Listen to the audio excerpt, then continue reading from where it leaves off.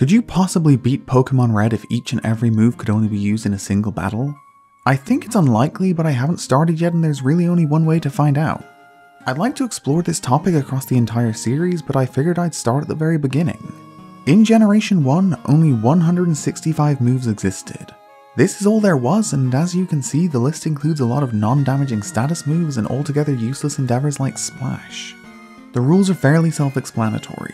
If I use a move in battle, after that matchup ends, that move is off limits for the remainder of the game. If I run out of moves to use, then that will be game over. I won't be using any items in battle, and this challenge basically makes grinding completely infeasible. There's not a lot of room for unnecessary battles here. My strategy is gonna be catching Pokemon at the highest possible level and hoping for the best. That's about it. This is being written prior to my attempt, so let's jump into the challenge and see how it goes. The only choice that really makes sense for the starter pick is Squirtle, as the water type learns Bubble at level 8. That's our best chance of defeating Brock, as Bulbasaur doesn't get Vine Whip until 13. Anyway, the first matchup of the run is against Blue, and as you don't need to win the battle to advance, we just stick to Tail Whip. That means Blue's Bulbasaur picks up the win easily, but we've only burned our status move, so it doesn't really matter. We're gonna need some extra Pokemon if we're planning to make it through Viridian Forest unscathed, starting with a level 5 Spearow on Route 22. The flying type has access to Peck and Growl already, so there's another 2 moves in our arsenal. Pidgey is up next, which adds Gust and Sand Attack. Obviously there's no need to attack here because it's a waste of moves, so instead for wild encounters we'll just be throwing balls. Weedle's our last new capture prior to heading through the forest, so now Poison Sting and String Shot are options. Okay, there's only one mandatory battle in Viridian Forest, but our primary goal is to level Squirtle up to 8, so we'll be doing all 3. Against the first bug catcher, we'll be switch training our starter using Pidgey's Gust. Unfortunately, in Gen 1 it's a normal type attack, making this a lot harder than it would be in later generations. The bug catcher's Weedle does leave Pidgey poison, but with only 2 Pokemon and an obsession with String Shot, Gust is just about enough. Alright, 2 down, 163 to go. The second trainer in Viridian Forest has a team of 3, but this time around we're going to be using Peck. That's still a flying type move, thankfully. I'm not entirely sure why Gust was normal, honestly. Although Karate Chop was too, so clearly they were still having issues figuring some things out. This battle goes a little better thanks to the super effective move we're using, and by the end Squirtle's reached level 8. Sadly, the remaining battle in Viridian Forest is the only mandatory one, but it's worth the least experience out of them all, so I think the other 2 were necessary to get us Bubble. The final forest trainer has just a single level 9 Weedle, and I don't want to lose Tackle just yet, so we're going to be trying to pass the battle with Poison Sting. Our bug is only level 5 though, so we're gonna have to make use of Sand Attack and Growl too. After Pidgey and Spearow burn their status moves, we switch in Weedle, whose quote-unquote super effective Poison Sting is good for 1 hit point of damage. I suppose it's lucky that the bug catchers in Viridian Forest really love String Shot, because it took 27 uses of Poison Sting to get over the line. That's actually the only mandatory battle between Oak Slab and Brock, so it's time to see if a level 8 Squirtle's enough to earn us the Boulder Badge. For those keeping track, Tail Whip, Gust, Peck, Sand Attack, Growl and Poison Sting are the only moves we've used. Everything else is still available to us. Bubble isn't quite enough to take down Geodude in 1, so Brock's first Pokemon gets off a tackle, but it doesn't hit too hard. After Bubble finishes off Geodude, Brock sends out his Onix and calls for Screech. We switch out following a quad effective Bubble because of the defense drop, but it was unnecessary. Onix uses Bide instead of attacking, so when Squirtle rejoins the battle, Bubble hands us the win. Alright, that's 1 badge down and 7 moves burned, but Brock hands over the TM for Bide, so we've got an extra attack to use. That'll probably be required with 4 mandatory battles standing between us and the next patch of grass. If we can make it past them though, there's new Pokemon with new moves waiting for us on the other side. Before we get into it, we need to add Rattata, who's only a couple of levels away from learning Quick Attack, Pikachu, who's equipped with the unused Thunder Shock, and Nidoran Male, who'll have use of Horn Attack at level 8. In hindsight, I probably should have caught a couple of these earlier, but what can you do? For the first trainer on Route 3, I decided to finally make use of Tackle, so this one was nice and easy. Squirtle is easily powerful enough to carry us through the battle while helping Nidoran level up too.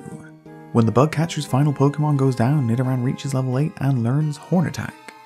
Next up we've got the Shorts Enthusiast, and his level 11 Rattata won't be easy to make it past. It's always a good challenge when a Pokemon like that is posing a big threat. I settled on slowing it down with String Shot before switching into Squirtle to use the newly taught Bide. Rattata deals 24 HP of damage, which Squirtle doubles up and unleashes back at the Route 1 rodent. That's easily enough to wipe out Rattata, but now our starter's down to 8 HP with Bite as its only form of attack, so not ideal. We get absolutely nowhere with that strategy against the youngster's Ekans, who has the terrifying power of Gen 1 Wrap at its disposal. Without Bite on hand, we also have to use Horn Attack here, which makes this the first battle where we've had to use multiple damage dealing moves. Nidoran Male is ultimately able to get us the win with Horn Attack, but that didn't go very well. We use String Shot, Bite and Horn Attack against the youngster, which leaves us with only a handful of remaining options, and the hand in that handful has lost several fingers to Frostbite.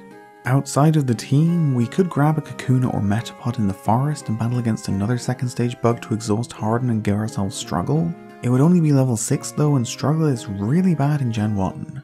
That just leaves Leer and Thundershock, so we sort of need Pikachu to sweep here. After several attempts, Pikachu does make it past Weedle unscathed, but beyond just winning this battle, we need to get Rattata up to level 7 so it can access Quick Attack. Obviously the Cocoon and Metapod don't pose a threat, but we still need some luck against Caterpie.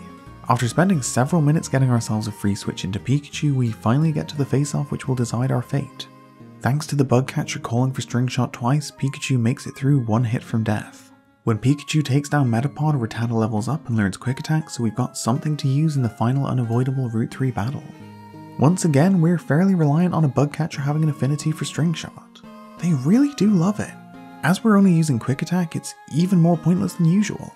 Rattata breezes past Caterpie, leaving just a Metapod who only has Harden. So it wasn't pretty, but we're 13 moves in and the run's not dead yet. We're stuck with only Leer now though, so let's catch some new Pokemon.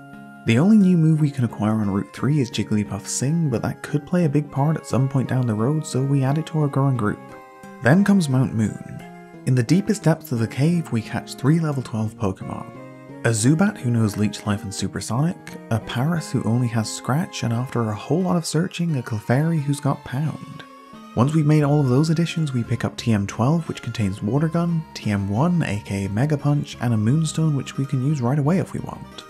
Now there's actually only 2 mandatory battles in Mount Moon, so let's get into those. The plan for the first one was to get through it with just Leech Life and Supersonic, but that was probably too much to ask considering the Rocket had 2 Pokemon, one of which was just a higher leveled Zubat. When you look at it like that, our Zubat really did quite well. It knocked out Rattata and took Zubat below half health before going down. Unfortunately, that means we're forced to burn another move, that being Scratch. Paras finishes off the Rocket Grunt with its only attack, and we are getting worryingly short on moves now.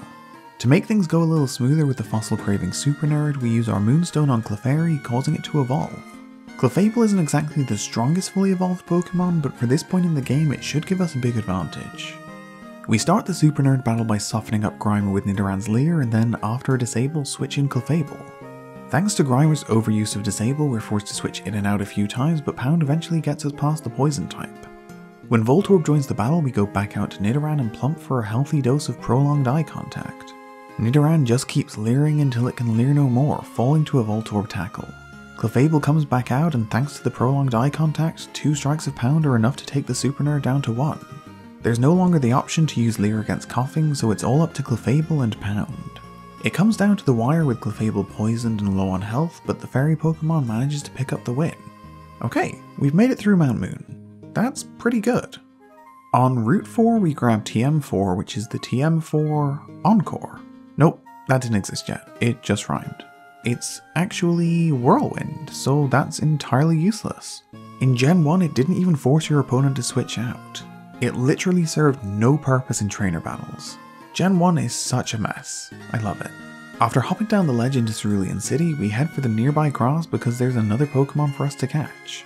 It's there that we can find Ekans, whose Wrap Attack is just about the best move in existence at this point. Our list of move options is running seriously short, so I'd even take Gen 2 Wrap at this point, but the broken Gen 1 version is certainly preferable.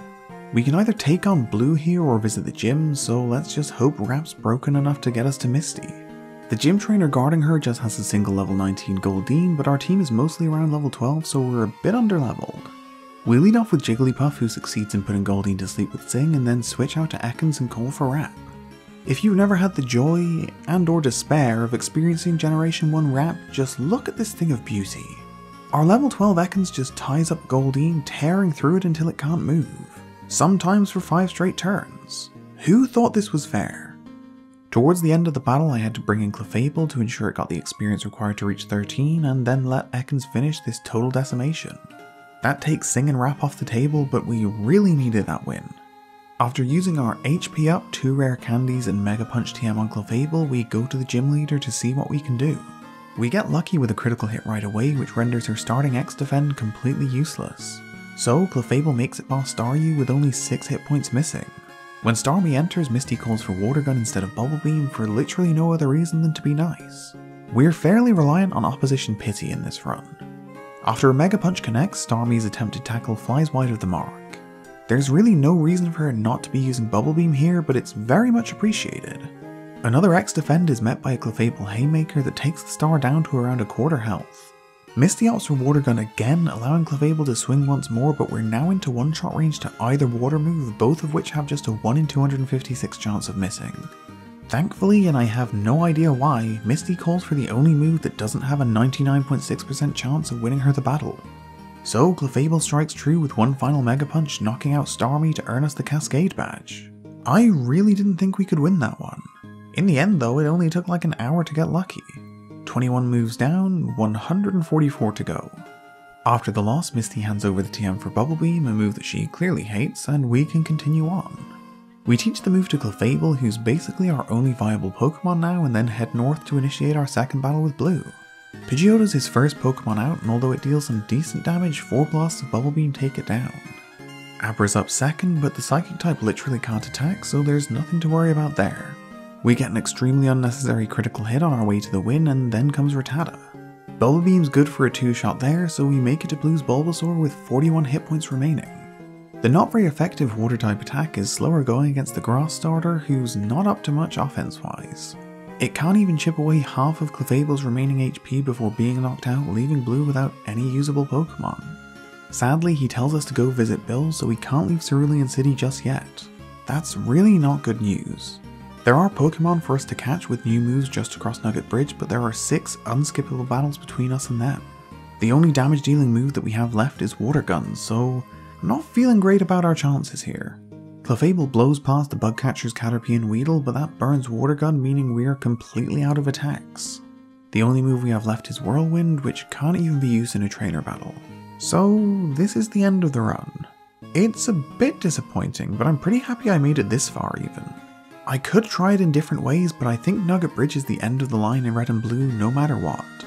Other than a Kakuna or Metapod struggle, there aren't any attacks that I could have easily accessed. With a lot of focus on switch training, we might have been able to get one of Hyper Fang, Fury Attack or Bite, but that would have been a stretch. I think it would have required switch training against Misty and Blue, which probably wasn't going to be possible. Considering I needed at least 4 more damage dealing moves, I don't think there was any way of getting across that bridge. There were 2 battles where I was forced to use multiple attacks, but even so I think getting through Route 24 may be impossible. Anyway, I wanted to start in Gen 1 to get across the idea of this challenge, but if people are interested I'd like to try it in other generations. In Gen 2 the number of moves went from 165 to 251, so right away I think we could go further. There are also far fewer mandatory trainer battles early on, so it seems like a better game to attempt this challenge. If people aren't interested though, I'm happy to leave it be. In the end, we used up 23 of the 165 possible moves, and that only took us to 2 badges. We could have used Whirlwind, Splash, Harden, and Struggle without really changing anything, but that's about it. So yeah, this is pretty short for this kind of video, but I only made it to Cerulean City, so it wasn't exactly going to be long. Leave a comment if you'd like to see me try this in Pokemon Crystal, or if you wouldn't. Either way, thank you so much for watching, and I'll see you next time.